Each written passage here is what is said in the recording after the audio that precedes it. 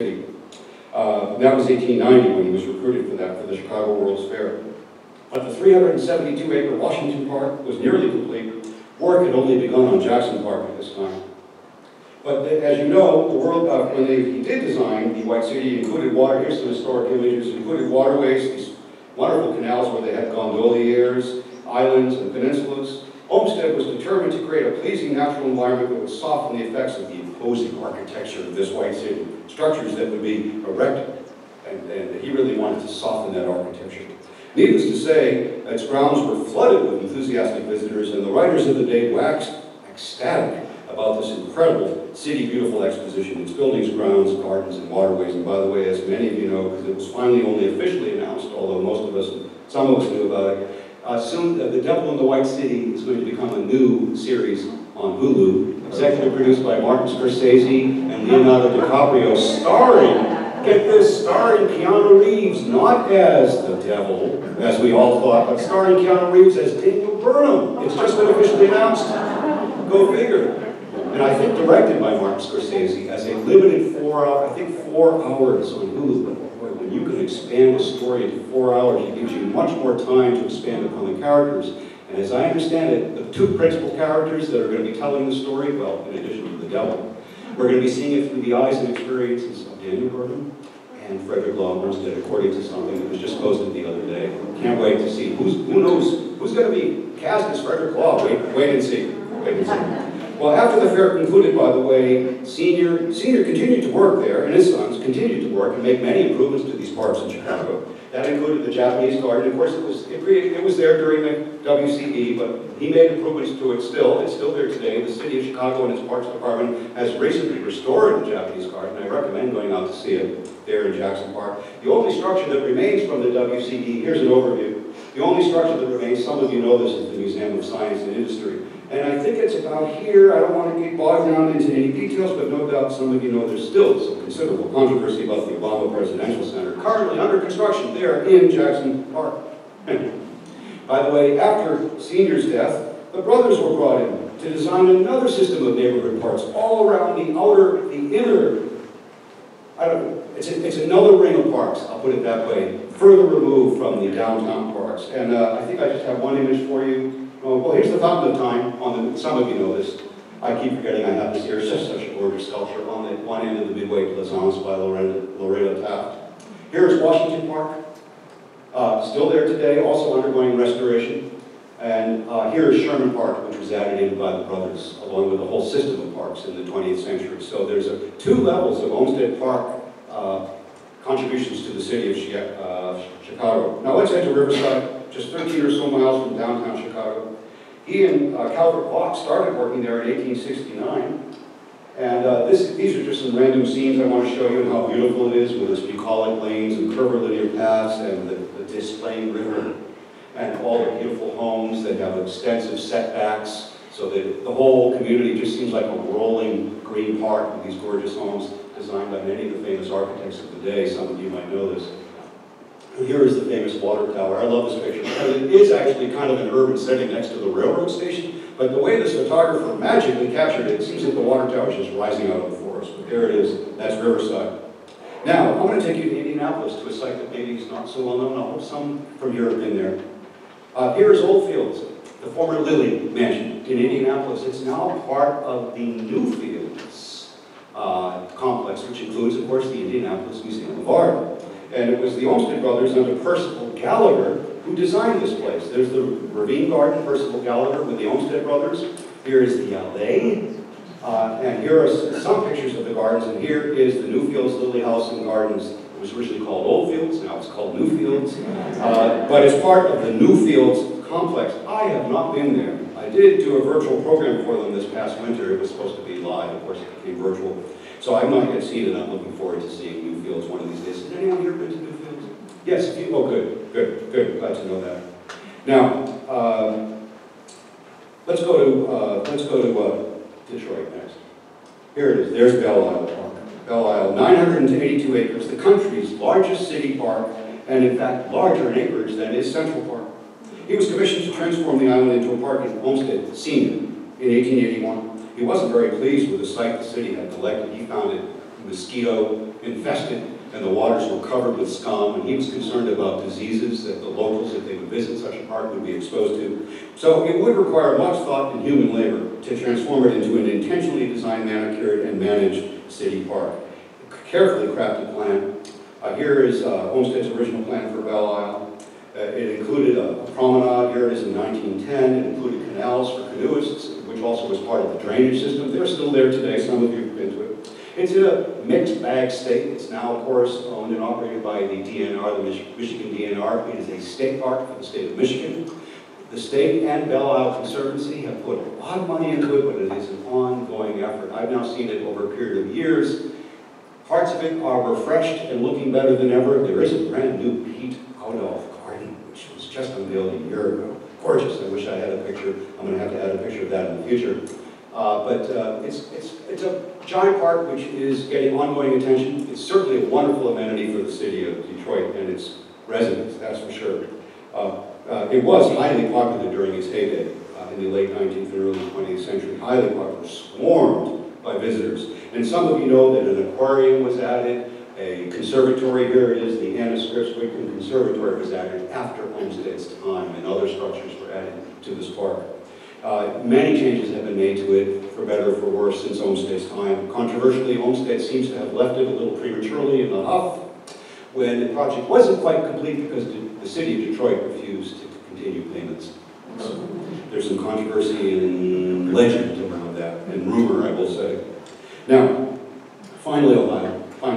You're wondering, when are we going to get to Ohio? In fact, I'm going to talk a little bit about other places in Ohio before I even get to Cleveland. Because, you know, Olmsted and the father and sons, they did a lot of work for universities and colleges and private schools across America. And including, by the way, they had a particular attachment to working on the land-grant institutions of America, what we sometimes call our state Aggie schools. The Ohio State, see, I got it right, the Ohio State University actually has a little bit of Olmsted history on the campus. Now, here is a 1911 plan for the, commissioned by the Olmsted brothers. It included what was then called the Ohio Archaeological and Historical Museum. My understanding is that, and note its proximity to the president's residence, and I don't know if that's still the case, I've never been on this campus, but I gather that building became the Ohio Historical Society.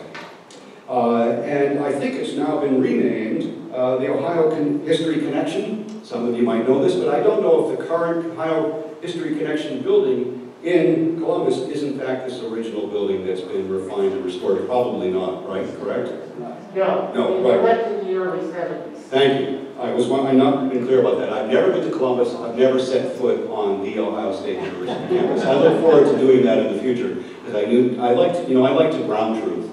It's important for me to ground truth, and I don't like to talk about places that I've never ground truth. So I always appreciate clarifications from the audience for those in the know. Thank you. Here is another story that I find fascinating, and I expect some here know this. Between 1899 and 1932, the Olmsted brothers designed the landscaping and layout for the National Cash Register complex in Dayton.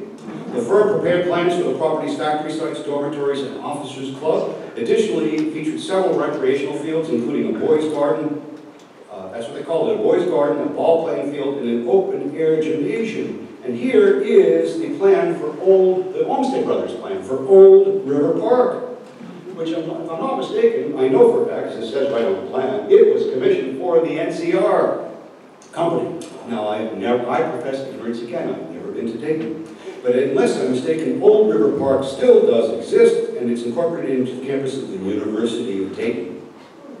Right? And here's a couple of images of Old River Park in the, I believe in the early 20th century, or late 19th, early 20th century, Old River Park in Dayton. So it's fascinating, and I also look forward to visiting there to do some further ground truthing in the future. Finally, Cleveland. I'm surrounded by local experts. I'm not going to spend a whole lot of time on this, so if you bear with me for a few minutes, I'm going to quote a portion of a description of the Fine Arts Garden to be found on the website of the Cultural Landscape Foundation. This garden, isn't that a nice picture? This garden occupies land that was originally part of a 73-acre parcel donated in 1882 to the city of Cleveland for use as a park by industrialist Jephthah Wade, who I know you all know here. A small adjoining segment that was initially held as a reserve was donated by Wade's own grandson to the city for the creation of a garden for the Cleveland Museum of Art, which opened The art museum itself opened in 1916. In 1925, the Garden Club of Cleveland hired Frederick Olmsted Jr. to beautify the institution's surrounding parkland. The firm's designs, here's the lower end garden scheme of 1926. Here's the Euclid overlook conceptual drawing, also from that same year. It was completed by the firms Edward Whiting and Leon Zach in 1928. It included a formal garden at the front of the museum. Here's a construction image, by the way, under construction. As I understand it, the Fine Arts Garden was presented to the City of Cleveland by the Garden Club at a dedication ceremony in 1928. And here is the Fountain of Waters sculpture, of course, by Chester A. Beach. You all know this. The garden, as you also know, has undergone a series of rehabilitations in recent years, including in 2000 by the landscape architecture firm Benke and Associates, and by the to me, the more well-known firm of the Sasaki firm, did a much more recent restoration work on the garden in 2018, according to the Cultural Landscape Foundation. By the way, I came across this quote, which is actually on the Art Museum's website about the garden, and they're quoting Junior. And Junior had this to say: "I know of no other example of landscape art as beautiful as this, where there is such a large part of the population passing by daily to enjoy it." And he was referring to the Fine Arts Garden, apparently, back then. Now, there's much more detail on the Art Museum website, by the way, including some of those historic images that I just showed you. And, of course, the beautiful... I have another picture here to close this out. Here's another image of the Fine Arts Garden in full bloom in the spring. Now, finally, and it's, of course, it's integrated into the larger Wade Park District, as all of you know, and thanks to the care and the attention that this garden has received through the years, it's clear to me that it is much loved by Clevelanders. And I want to compliment those who worked on this project, including the Cleveland Museum of Art. Now, a brief word about the Bingham Hanna Mansion, or the Hanna Garden. It's only recently that I learned, in fact, that A. Donald Gray, a landscape architect of Summer Down here in Cleveland, began his career with the Olmsted brothers in Brookline, Mass. And he arrived in Cleveland subsequently in 1920, but apparently the Hanna family had previously corresponded with the Olmsted brothers during the years 1917 1921, and we have that material that has been risen to the surface thanks to the librarian here. But we also have documentation of correspondence and garden plans that A. Donald Gray developed subsequently for the Hanna family during the years 1925 to 1934. I've not been able to plow into this research. I only just saw the garden, not that garden for the first time today. But I trust that local historians, in concert with the local historians here at this institution, in concert with the Library of Congress and the Olmsted National Historic Site, will be able to tell more of a complete story about this unique garden, which I understand you're raising some funds for its full future, near future restoration, I trust. I'm going to bring this program to a close. You're wondering when I'm going to get there. During the past couple of years of COVID quarantine and social distancing, public parks have been a lifesaver for so many of us seeking fresh air, exercise, physical and psychological health. Olmsted emphasized this in his writings and in his park designs. Not only public health, mental health, but taking it even further, the spiritual health benefits of the park experience for everyone in a democracy. Olmsted, if one reads his writings carefully, you can see that he cared deeply about all those issues. So as we commemorate Olmsted Sr.'s birthday and the Olmsted landscape design legacy during this year and henceforward, we also highlight the ever more crucial role that the public park experience plays in our lives. Needless to say, COVID and social and environmental justice movements have only greatly underlined that very fact, and the urgent need to provide more green space, to distribute it equitably, and to make all such spaces accessible and inviting to all. It isn't too much of a stretch to say that that was Olmsted's agenda from the very start in the 19th century. So I do pray for all of our sakes that we'll have this pandemic soon in our rear view mirror, everyone. And if you haven't yet done so, take a road trip across America. Visit some of these cities and parks that you've never explored before. Revisit those that you haven't seen in a long time, like Niagara Falls, go up to Rhode Island. Visit some of these, I hate the term Rust Belt cities, what a terrible term. But I want to leave you with these thoughts, two thoughts. First, we're going to let Daniel Burnham, well actually, here's a nice image, I'm going to just flash by it. But isn't that a lovely image? There's the U.S. Capitol in the background there, behind Olmsted. We're going to put this image back up. Perhaps we'll let Daniel Burnham, the driving force for the World Columbian Exposition, close out this program. When the World's Fair was set to open in 1893 at a dinner with all the artists and architects of the day gathered to laud big Ego Burnham for his achievements and his accomplishments. Bourbon himself pivoted, unusually for him, and he deferred to his collaborator, Frederick Law Olmsted, sitting demurely, and I have to tell you, already crumpled with failing health, sitting demurely at the banquet table before him. Burnham pivoted, and he said this about his collaborator, quote, "Each of you knows the name and genius of him who stands first in the heart and confidence of American artists, the creator of your own parks. It is he who has been the best advisor and constant mentor, Frederick Law Olmsted. An artist, he paints with lakes and wooded slopes, with lawns and banks and forest-covered hills, with mountainsides and ocean views.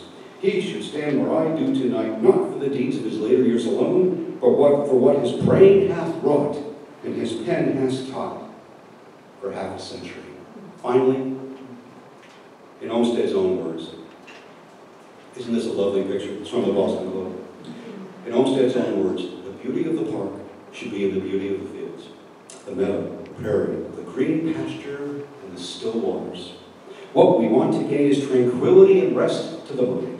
Is it doubtful that it does man good to come together this way, in pure air and under the light of heaven?" Frederick Law Olmsted. It seems to me that that prescription, if you will, rings as loud today in 2022 as it did in the late 19th century. Thank you, Frederick Law Olmsted and Sons. Thanks for all of you for your attention today.